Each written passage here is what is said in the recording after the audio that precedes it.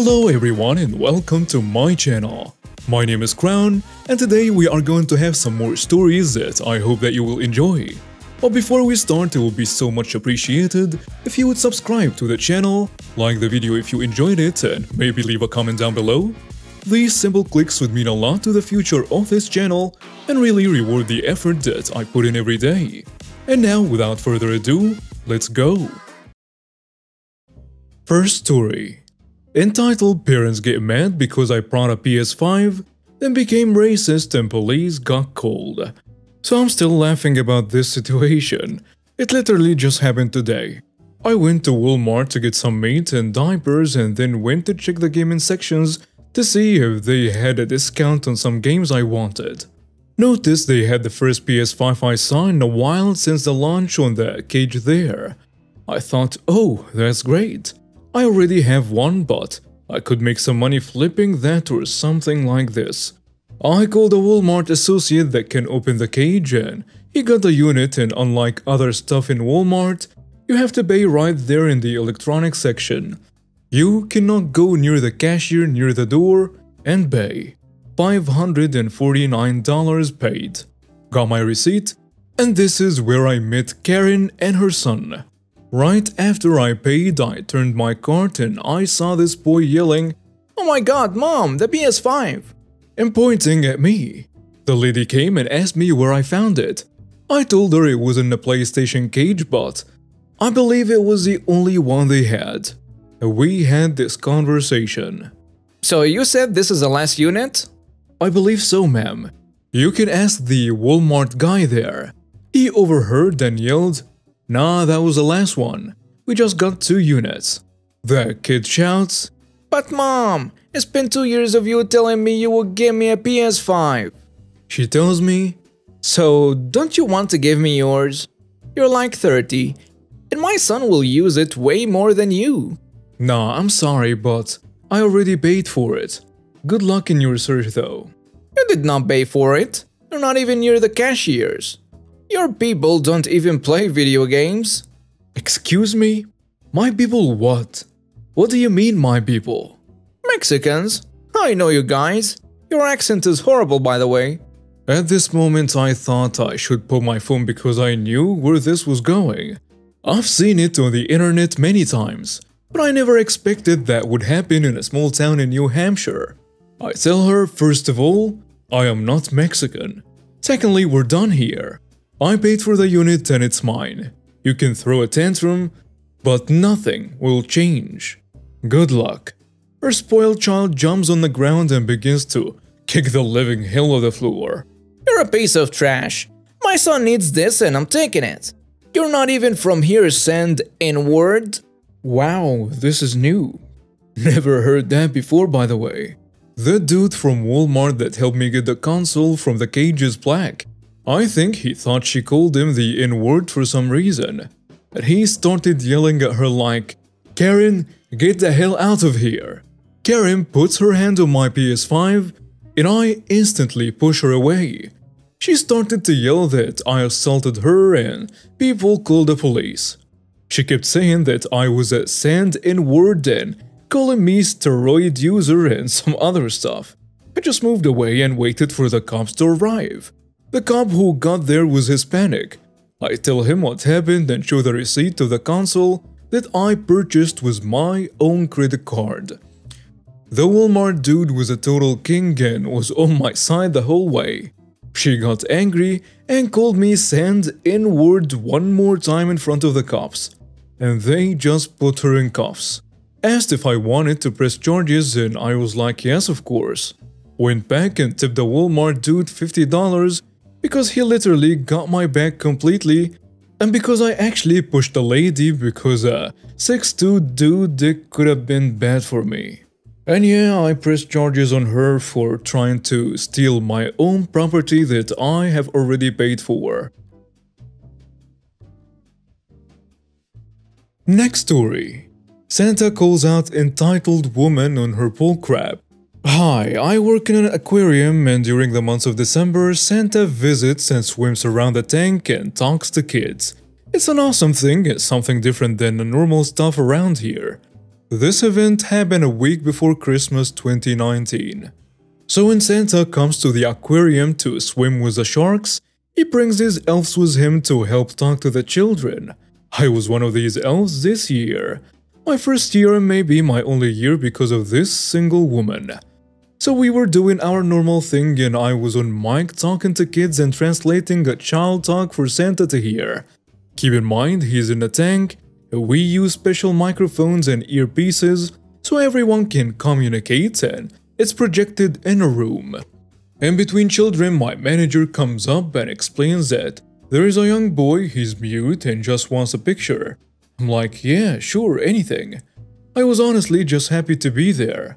I'm making $1 more than my normal pay. So we get to the young boy. He's like 9 and just stared as I directed him and his mom to Scuba Santa. Mom takes the mic and talks to Santa. Hi Santa. This is my boy. He doesn't say much, so is it okay if we just get a picture? Of course.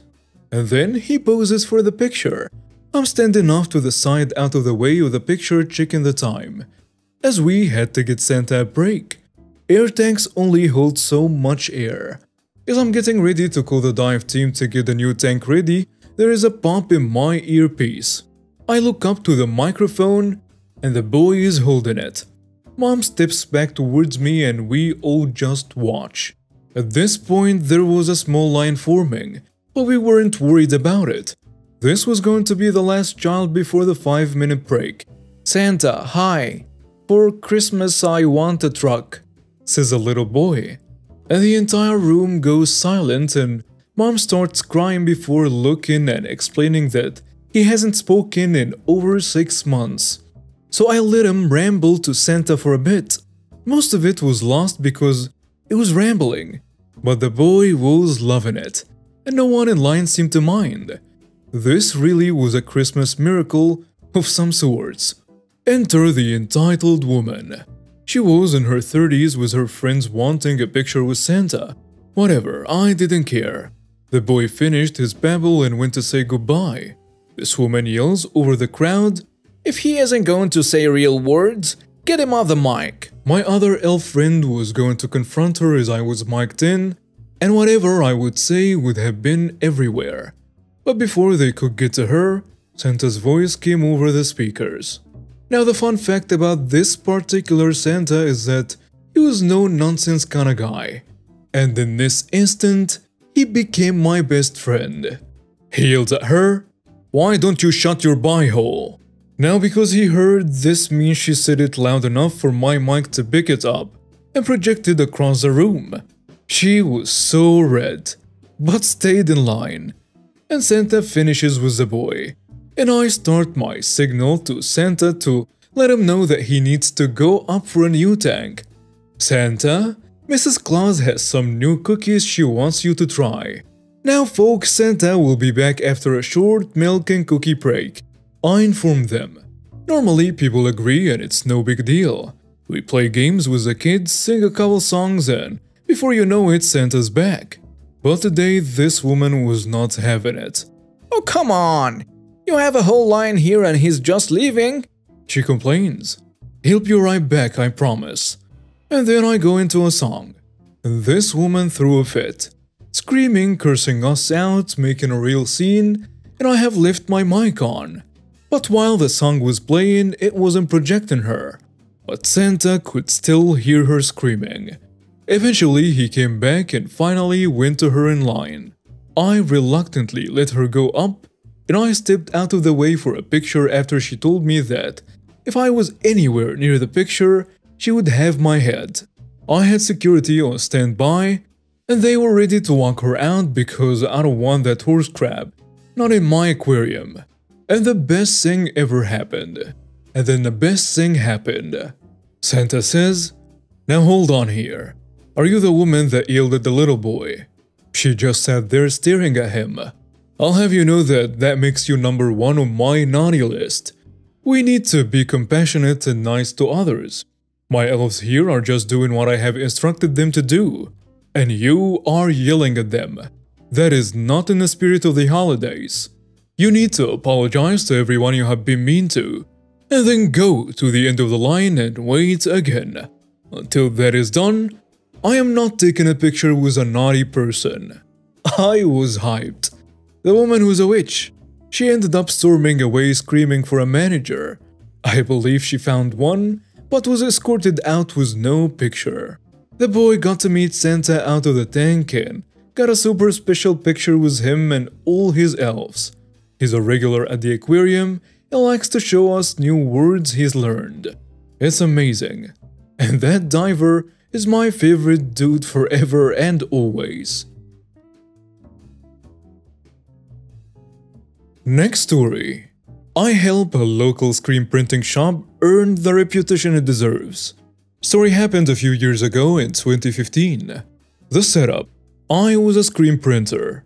I accepted a new job at a different shop for $13 an hour, slightly better wage than my old job.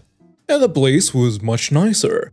Let's just call it Waldron Sports Center / Apparel. They operate out of a large space in a local mall, featuring a sports / joke apparel shop, multi-purpose gym, and a single automatic press in the back where they printed their stuff. Two brothers, let's call them Jake and Jarrett, own the company. Jake does most of the on-site management as Jarrett's more busy with the other carers.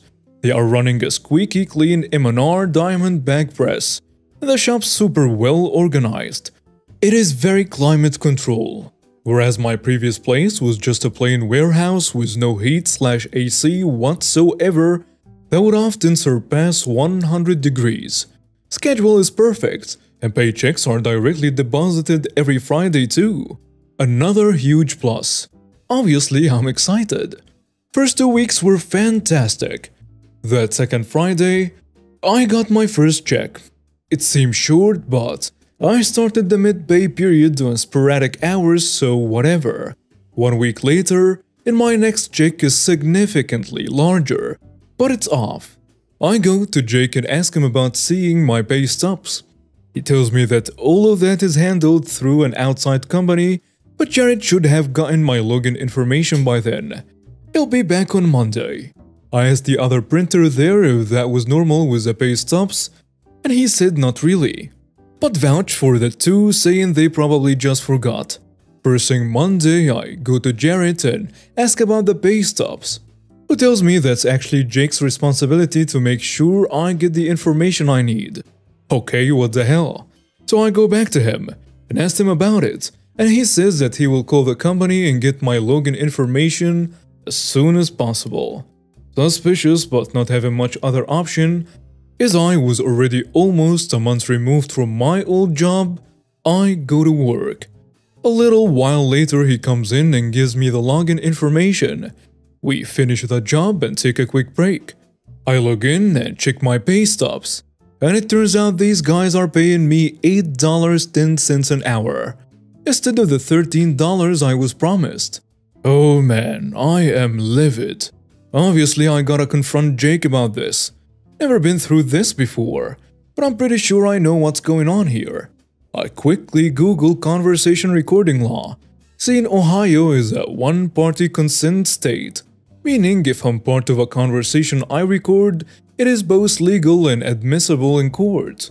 So I set my phone to do just that, put it in my pocket, and go confront the dude.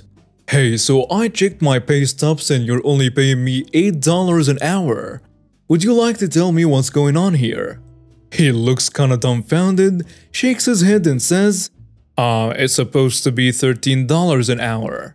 Well, you've been paying me $8.10, and you owe me over $400.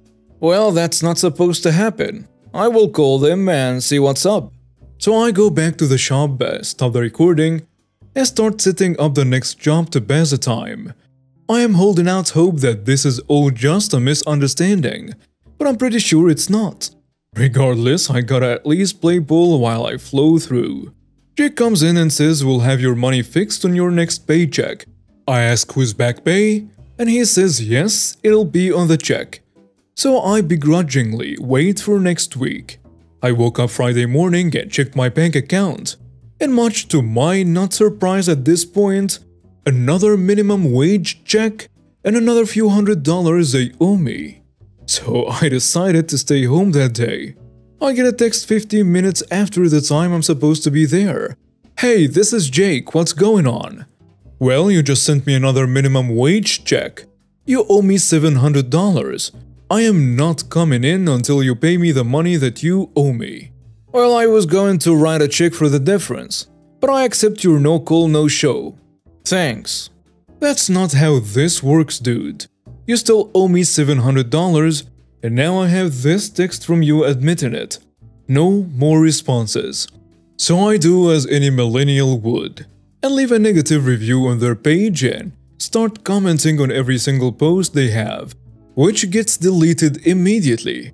I get a text from Jake saying that, "You will be hearing from my lawyer. Is your mother's address still correct?" I never told him any personal details about family or living situations, and this jerk was to assume while literally stealing what would be rent money. Cool, call them. They better have my check ready. The revenge. I had the dude cold. I basically have a concrete admission of guilt from text and audio evidence, and now I just gotta figure out what to do. I send a message to a troubleshooter reporter who made his career exposing these exact kind of scams, and he tells me that without signing an employment contract, I'm pretty well screwed, and that maybe I can try small claims court, but that probably will not work out, and he apologized for being unable to help. I look both Jared and Jake up in the local court of clerk websites just out of curiosity, and turns out Jake's been sued multiple times for this exact thing, and he lost twice. And then it hits me. I'm in a band, and have paid Facebook to promote posts advertising my concerts before. It's cheap and it generally gets some results, at the time at least. I created a Craigslist post detailing this exact story, and I included links to this and the company's court records as a centerpiece. I make a page on Facebook called Former Employee, and make one single post. Avoid Waldron Sports Center/apparel. Dishonest employer. I then sponsored the post. I put in $15 over the course of 10 days for ads, and I targeted them directly to people who liked their page, any of our local sports team, screen printing, or the mall itself who lived specifically within a few miles of their shop. Within a couple days, the post had been shared over 2,000 times. I got a message from him 4 days later begging me to take it down, and a check for every missing penny 2 days later. I went to the bank to cash it and told the two cashiers at the counter the story. We shared a laugh because both of them had seen the post that morning. I sent him a message saying I got the money. Next time, do not try to scam somebody who's much smarter than you. That felt really good. Pity, but, well, good. I continued to share my story anytime it was relevant to a public post. I guess he saw one a few months later message me again and said, "We already gave you the money. Please stop." I told him I gave you so many opportunities to do the right thing and you still went out of your way to be a jerk. You shouldn't have done that. Go screw yourself. And that felt even better. And now we have reached the end of today's stories. Thank you for watching and see you next time.